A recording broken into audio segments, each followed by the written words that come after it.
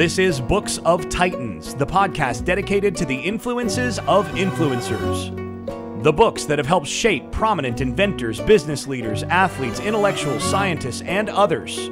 We'll talk about what makes these books such classics, and at least attempt to have an intelligent discussion about what makes them so important and influential. Hello, this is Erik Rostad, coming to you right outside of Nashville, Tennessee. Today I'm going to cover the classic Crime and Punishment by Fyodor Dostoevsky.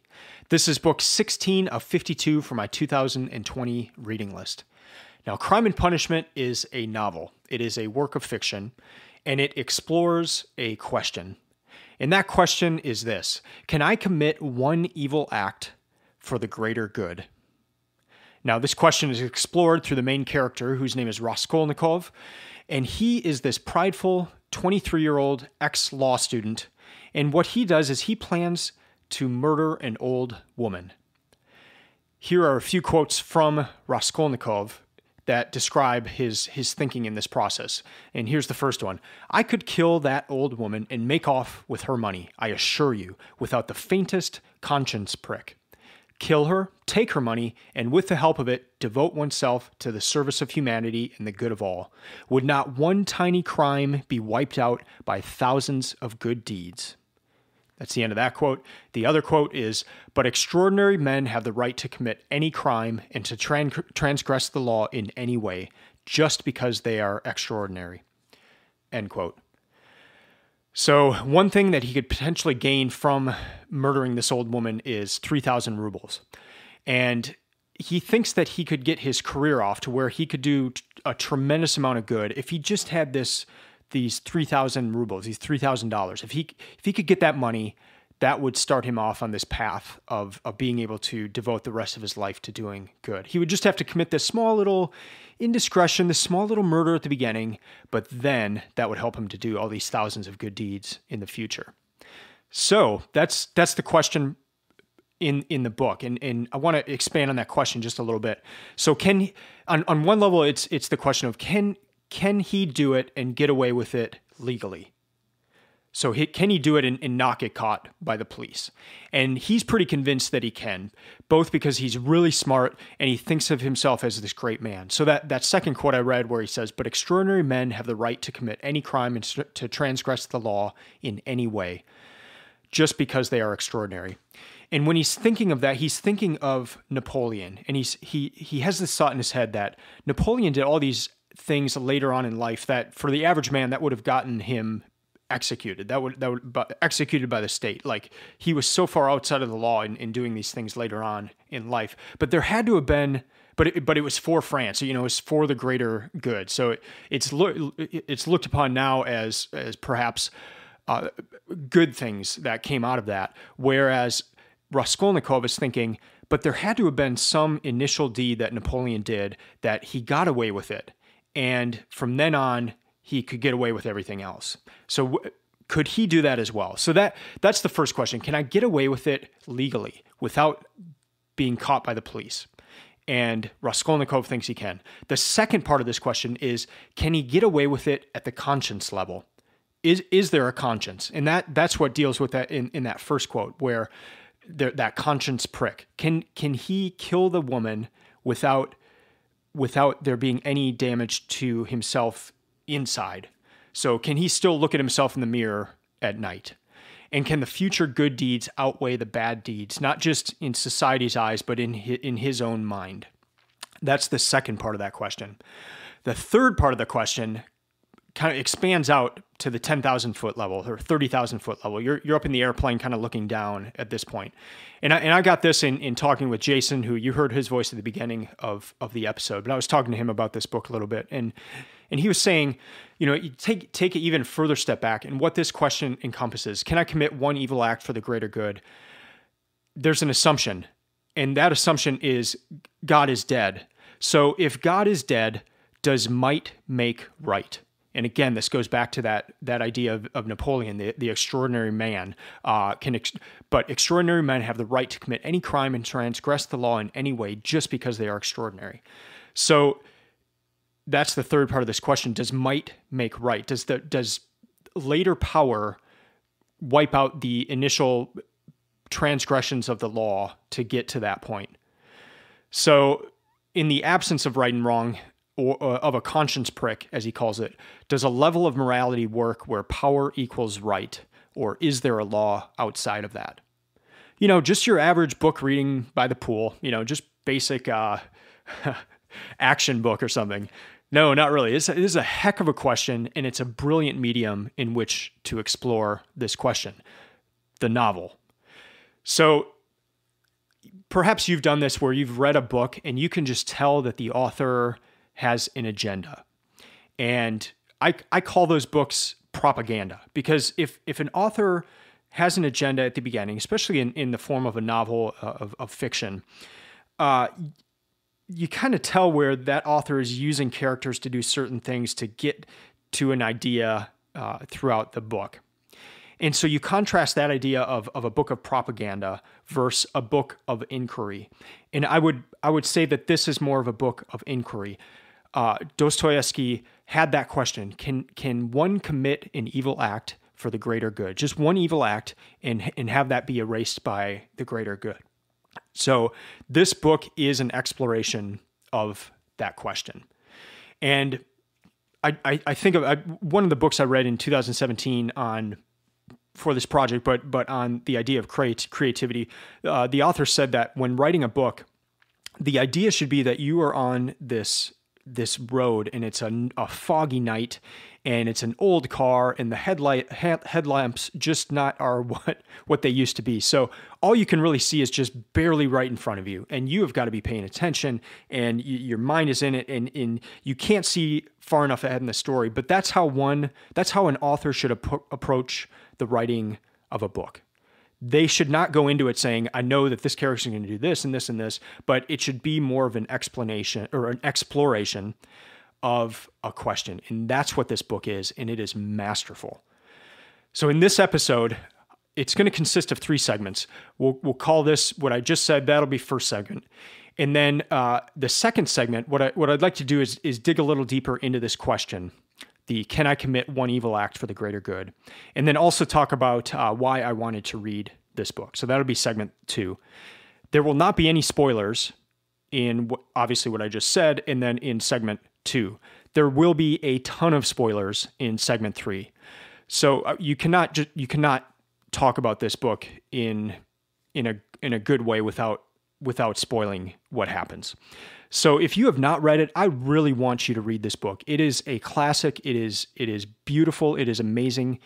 I want you to read it, and I don't want you to have these spoilers going into it. So you're free to listen to the next segment as well, but just know in segment 3, I will be giving away spoilers. If you don't care about that, or if you've already read the book, continue to listen on. But in segment 3, I'm going to go through the one thing, my one key takeaway from this book. And then I'm going to go and do an overview of the whole book and how that question of can I commit one evil act for the greater good is answered by Dostoevsky through Raskolnikov in this epic novel.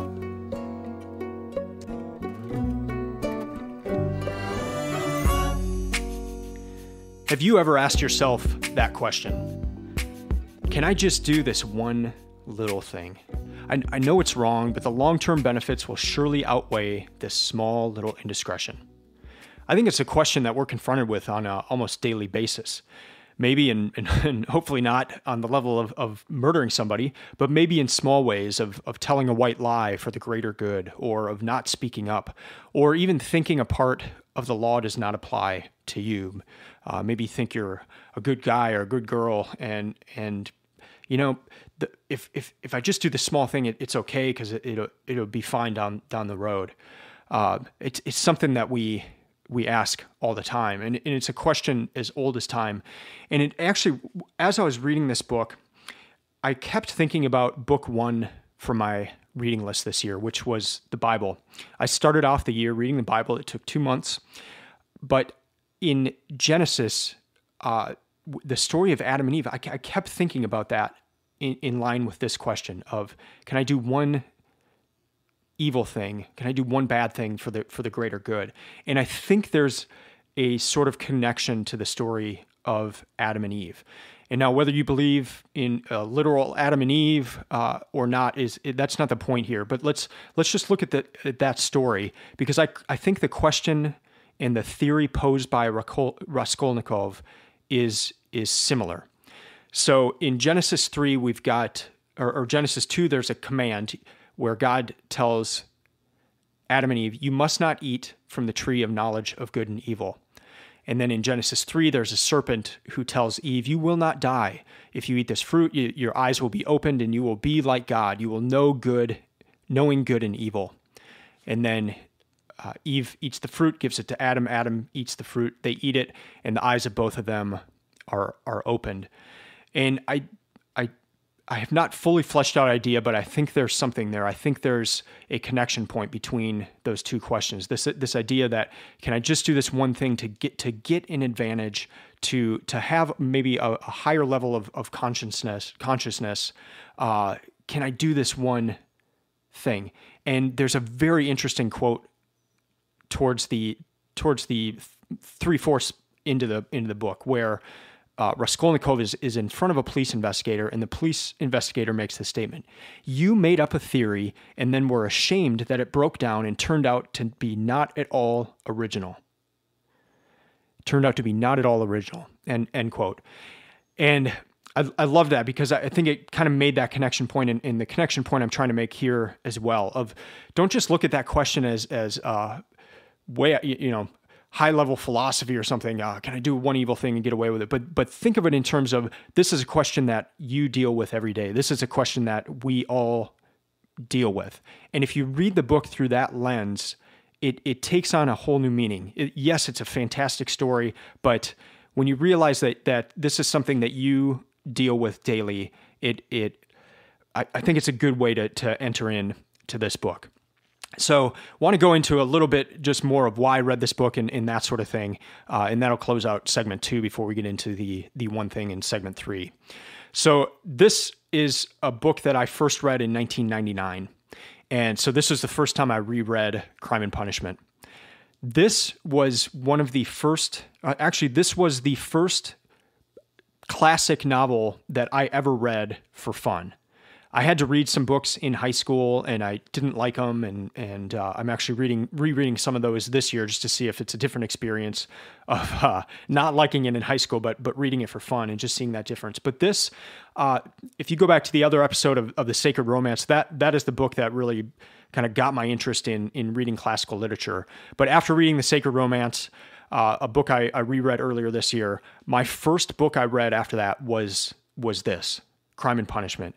And I had no idea what I was doing. I didn't know how to approach classic literature.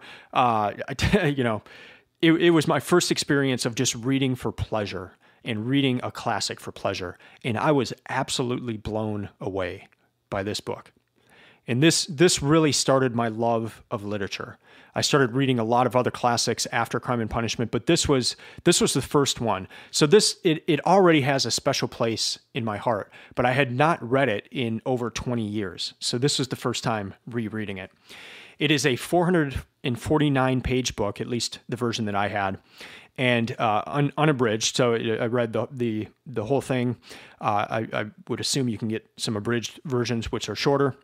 The 449 pages took me 17 hours and 44 minutes to read, and that was over a 14-day period. And I like to share that just because I read quite slowly, and just to give you an idea of how long it might take to read the book.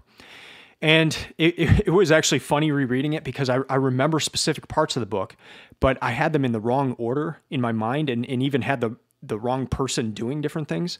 So it's just kind of funny how that you can get the wrong ideas in your head, or remember a book incorrectly.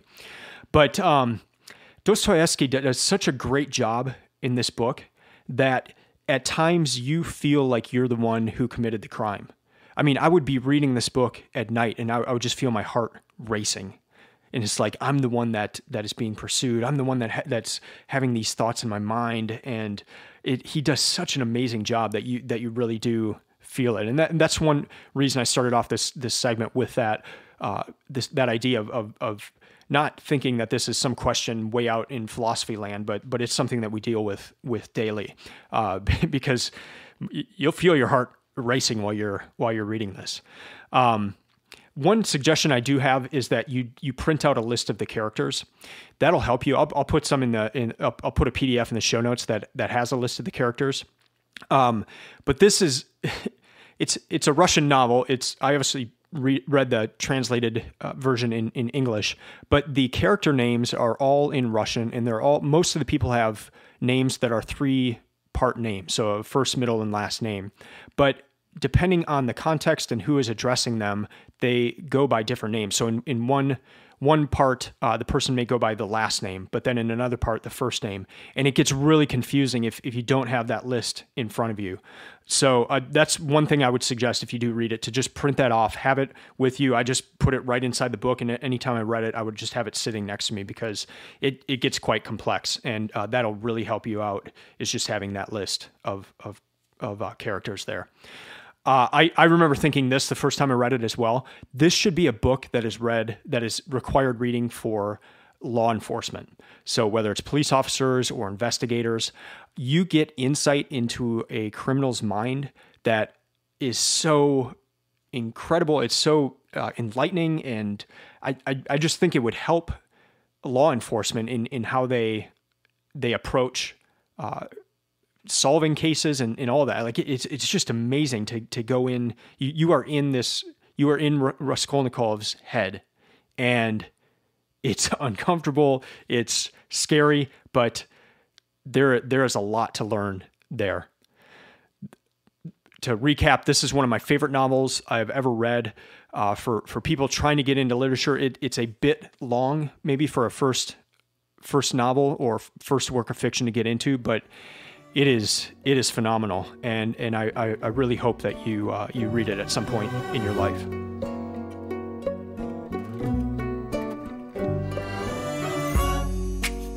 So on to segment 3, and remember, there will be spoilers in this section. So if you've not read the book and you want to experience it, let me put it a different way. I want you to experience this book. It is powerful. I don't want you to go into it knowing what happens.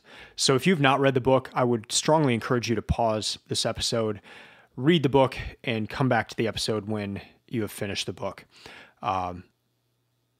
It'll make it a much more powerful experience for you reading the book. With that, I'm going to go into segment 3, which is my one key takeaway from the book that I'm reading. And oftentimes with novels, that becomes more of a thing, instead of like, what one thing can I implement in my life or change in my life? What habit could I change? With novels, it's more of what is still bouncing around in my head after finishing this book. What is the one thing that I can't get out of my head that I keep thinking about?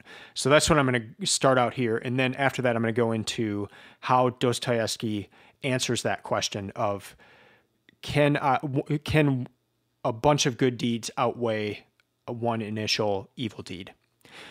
So let's get into the one thing. Remember, Raskolnikov, the main character in the book, he thought he was above the law.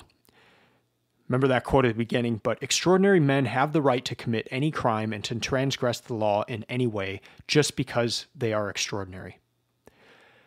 So what ultimately convinced Raskolnikov of his crime? Was it the law? Because remember, he thought he was above the law. He thought he could commit this murder and not get in trouble with the law. So did the law ultimately convince him that he had committed this crime? Well, towards the end of the book, in the last parts of the book, we see him. He is in a Siberian prison. He has confessed to his crime, but he has not repented of his crime. And there's a difference that he says he committed the murder, but he still does not believe it is wrong. He has not repented. He has not changed his idea of what he had done, because he's in a Siberian prison and he still doesn't think what he did was wrong. So what ultimately convinced him that what he had done was wrong? And here's my one key takeaway, but it was love. Love convinced him that what he had done was wrong. And I know that is the cheesiest sounding thing that I could say, but it's not this summer of love idea or, hey, let's just love everybody, man. It's not that. It is a woman that follows him to Siberia to be with him. She obviously can't be in the prison with him, but she is going to live next to the prison for 7 years while he is in prison. And that is what ultimately changes him. It is this deep kind of love, what the law was powerless to do. That idea, it's this love that changes. So that's my one key takeaway. You're reading the whole book and you're thinking, is he going to get away with this? Like, is his question, is that this one murder, is he going to get away with that on the legal front or from his conscience? And then to be able to go on in life and do these great things that he thought getting the money from this one evil deed would allow him to do. Will he be able to do it? Will he be able to get away from it, from the law? Like, will he ever get caught? What about from his conscience? So at the end, we see that his conscience leads him to confess. And then by confessing, the law leads him to prison. But the law does not cause a renewal in his mind. The law does not convince him of what he had done and that it was wrong. Only love does that. And it's an extraordinary lesson. It's an unbelievable way that Dostoevsky ends the book. So let's go in. I'm just going to kind of do an overall view, top level view of what happens in this book, how that question is answered. And let's just start by looking at the title of the book, Crime and Punishment. As I mentioned before, the book is 449 pages. The murder is committed on page 62. The legal punishment, him being sent to prison in Siberia, is administered in the epilogue. The epilogue is the final 10 pages of the book. So what happens in between there? You've got the murder on page 62. You've got going to prison on page 440. What happens in those 380 pages? You have the mental punishment. That is the body of the book. Raskolnikov contemplates suicide. He makes the statement, I murdered myself when I murdered that woman. So you've got an entire book. The punishment is the conscience prick. The punishment is the mental anguish. The punishment by the law does not happen until the very end. So it's an amazing book in that sense, especially when you think of it in terms of the title itself. So let's start from the beginning and go through the book and see how this question is answered, see the path that Dostoevsky took to answer that question that the main character, Raskolnikov, had. So from the very first page 1 of the book, we meet Raskolnikov, and we see a man who is prideful and lonely. He's so absorbed in himself that he is isolated from his fellow people. I mean, when he's at school, people don't like him. In life, he has very few friends. We meet those friends, but he's effectively alone. From page 1, we also see him contemplating a great crime to see if he's capable of doing it. 40 pages in, we see Raskolnikov, a description of him where the author Dostoevsky says, he longed to forget himself altogether, to forget everything, and then to wake up and begin life anew. So you've got this lonely, prideful man contemplating a crime, yet deep down he also longs to just start over, to just be renewed, to start life anew. Page 60, in the 60s, he commits the murder of the old woman, and while he's doing that, the old woman's half-sister walks in, and so he also has to murder her, and that was not something he anticipated, and so it is a double murder. We'll read a statement, or a quote from page 65, and this is right before the murder. Or actually, this is right after the murder. And he's thinking, and here's the quote. If he could have understood how many obstacles and perhaps crimes he still had to overcome or to commit to get out of that place and to make his way home, it is very possible that he would have flung up everything and would have gone to give himself up, and not from fear, but from simple horror and loathing of what he had done. This is immediately after the murder. Right above that, it said, fear gained more and more mastery over him, especially after the second quite unexpected murder. And then just that, if he could have understood how many obstacles and other crimes he would have had to commit to get out of this place, he would have turned himself in right then. So that's immediately after the murder, and there's already this sense of panic. So this idea, could he get away with it without the conscience prick? It's not working out very well for him. He goes home from the murder. His body shuts down. He's sick. He becomes paranoid. One of the statements says, a deadly sensation passed over his soul. Here's some other quotes. So from pages 70 to 90. The conviction that all his faculties, even memory and the simplest power of reflection were failing him, began to be an insufferable torture. A gloomy sensation of agonizing, everlasting solitude and remoteness took conscious form in his soul.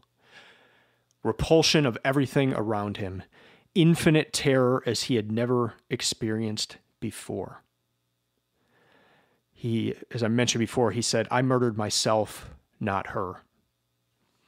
About halfway through the book, almost at the exact midway point, there's a scene where Sonia, who is a prostitute, reads the story of Lazarus from the New Testament to Raskolnikov. At this point, Raskolnikov has not told Sonia that he is the murderer. They're kind of getting to know each other, and despite her being a prostitute, it's not at a sexual level. It's just they're both criminals in a sense, where she's a prostitute and he is this murderer, and so they're drawn to each other. And so she reads the story of Lazarus, and I want to read this part. She starts to read because it says that she only knows that this man is infinitely unhappy, and so she begins to read this story. And there's just this amazing part. It's just one paragraph here. That is all about the raising of Lazarus, she whispered severely and abruptly, and turning away, she stood motionless, not daring to raise her eyes to him. She still trembled feverishly. The candle end was flickering out in the battered candlestick, dimly lighting up the poverty-stricken room, the murderer and the harlot who had so strangely been reading together the eternal book. 5 minutes or so passed. And it's just this amazing scene in the book, and you think back to that comment of Raskolnikov's on page 41. He says, it says in description of him, he longed to forget himself altogether, to forget everything, and then to wake up and begin life anew. And here's the story of Lazarus, a man who dies, and then Jesus raises him from the dead. Here's a story of renewal, and it has an impact on Raskolnikov. Later on, he asks, well, what am I to do now? So Raskolnikov asks Sonia, what am I supposed to do? This is after he's told her that he is the murderer. And here's what she said. This is unbelievable. What are you to do? She cried, jumping up, and her eyes that had been full of tears suddenly began to shine. Stand up! She seized him by the shoulder. He got up, looking at her almost bewildered. Go at once, this very minute, stand at the crossroads, bow down, first kiss the earth which you have defiled, and then bow down to all the world and say to all men aloud, I am the murderer. Then God will send you life again. You will go. Will you go? Will you go? She asked him, trembling all over, snatching his two hands, squeezing them tight in hers, and gazing at him with eyes full of fire. Don't be a child, Sonia, he said softly. What wrong have I done? Why should I go to them? What should I say to them? That's only a phantom. They destroy men by millions themselves and look on it as a virtue. They are knaves and scoundrels, Sonia. I'm not going to them. And what should I say to them? That I murdered her? That I did not dare to take the money and hid it under a stone? He added with a bitter smile. Why, they would laugh at me and would call me a fool for not getting it. A coward and a fool. They wouldn't understand, and they don't deserve to understand. Why should I go to them? I won't. Don't be a child, Sonia. So we see what is required of him, what Sonia said is required, and it's to go to the crossroads, bow down, first kiss the earth which you have defiled, and then bow down to all the world and say to all men aloud, I am a murderer. So it's to confess his crime, is to go into the center of the city and confess his crime. And he, as you can see, he is not willing to do that. Later on, he's talking to a police investigator who believes that Raskolnikov did the crime, and that investigator says that you must surrender and confess. Dostoevsky makes an amazing statement in the book. He says, "Nothing in the world is harder than speaking the truth, and nothing easier than flattery." So later on, we're starting to get towards the end here, and Raskolnikov still does not see what he has done as a crime. Crime? What crime? He cried in sudden fury. That I killed a vile, noxious insect, an old pawnbroker woman of use to no one? Killing her was atonement for 40 sins. She was sucking the life out of the poor people. Was that a crime? Am I not thinking of it? And am I not thinking of expiating it? And why are you all rubbing it in on all sides? A crime? A crime? Only now I see clearly the imbecility of my cowardice. Now that I've decided to face this superfluous disgrace, it's simply because I am contemptible and have nothing in me that I've decided to perhaps too for my advantage, as that Porphyry suggested. I only wanted to put myself into an independent position to take the first step to obtain means, and then everything would have been smoothed over by benefits immeasurable in comparison. If I had succeeded, I should have been crowned with glory. I am further than ever from seeing that what I did was a crime. End quote. And I kind of jumped around there of different things he was saying, but we still see, I mean, there's at this point, there are 20 pages left in the book, and he is nowhere near seeing what he did as a crime. But then a few pages later, it says, he suddenly recalled Sonia's words, "Go to the crossroads, bow down to the people, kiss the earth, for you have sinned against it too, and say aloud to the whole world, I am a murderer." He trembled, remembering that, and the hopeless misery and anxiety of all that time, especially of the last hours, had weighed so heavily upon him that he positively clutched at the chance of this new, unmixed, complete sensation. It came over him like a fit. It was like a single spark kindled in his soul and spreading fire through him. Everything in him softened at once, and the tears started in his eyes. He fell to the earth on the spot. He knelt down in the middle of the square, bowed down to the earth, and kissed that filthy earth with bliss and rapture. He got up and bowed down a second time. "He's boozed," a youth near him observed. End quote. So here he does what she asks. He does not say that I'm the murderer yet, but he does kiss the ground, but the people around him think he's just been drinking.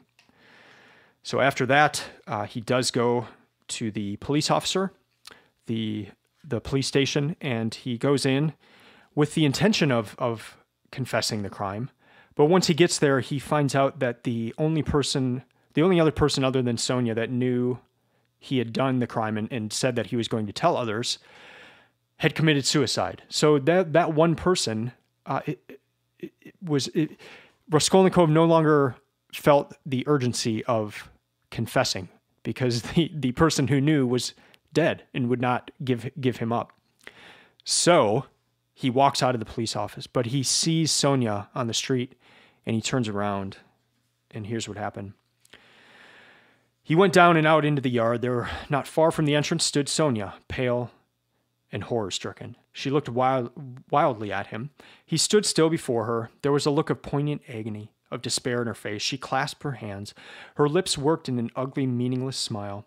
He stood still a minute, grinned, and went back to the police office. "It was I killed the old pawnbroker woman and her sister, Lizaveta, with an axe and robbed them. It was I." So he finally confesses to his crime. After that, we get into the epilogue. And the next thing we see is a description of why he confessed. No, he is in prison at this point because of that confession, but he is not repentant. He still doesn't think what he's done is wrong. So it says here, it was wounded pride that made him ill. And taking myself out of the quote for a second, he's in prison, but he has been ill for a long time in prison. But it was wounded pride that made him ill. And then back into the quote, his exasperated conscience found no particularly terrible fault in his past, except a simple blunder, which might happen to anyone.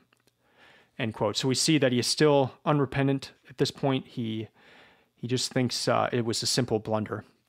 And we're looking at 6 pages left to go in the book, and he still doesn't think that what he did was wrong. He thinks he is in the right. So the idea of punishment by law, of him being in Siberia, of him being in prison, that did not convince him. The law was not able to convince him of this crime. So now we go to the second to last page in the book.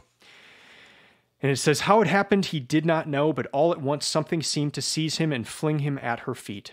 He wept and threw his arms around her knees. And this is Sonia. He wept and threw his arms around Sonia's knees. For the first instant, she was terribly frightened, and she turned pale. She jumped up and looked at him, trembling. But at the same moment she understood, and a light of infinite happiness came into her eyes. She knew and had no doubt that he loved her beyond everything, and that at last the moment had come. They wanted to speak, but could not. Tears stood in their eyes. They were both pale and thin, but those sick, pale faces were bright with the dawn of a new future and of a full resurrection into a new life. They were renewed by love. The heart of each held infinite sources of life for the heart of the other.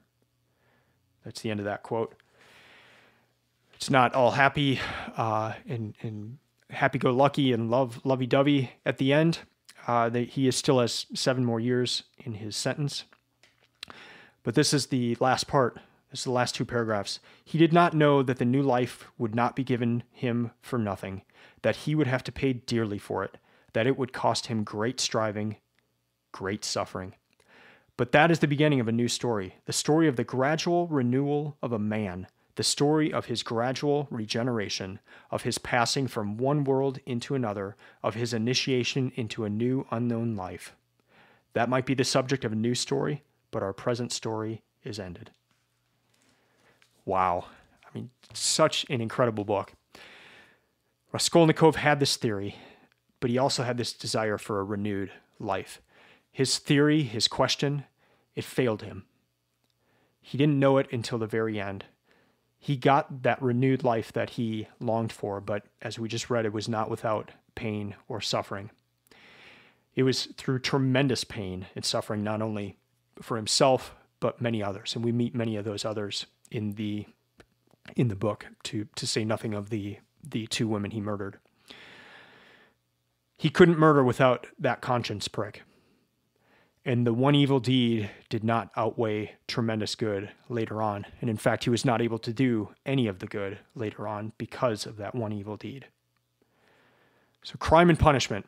The crime was obvious. The punishment was extended. The punishment was not what he expected.